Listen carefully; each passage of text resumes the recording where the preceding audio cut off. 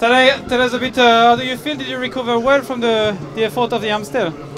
Yeah, it was a big race on Sunday, but yeah, I think more or less it's the same riders here as in Amstel, so we all had 2 days to recover. You are really strong, but the Flèche run maybe not the best suited race for you so far. Why is that? I don't know. We'll see today if today I can make the results better.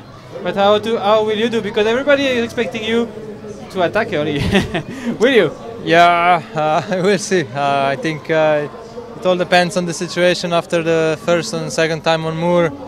But I think normally it's sprint finish on the Moor Hui. And do you feel confident if you have to sprint on the 22% gradients of the Muur?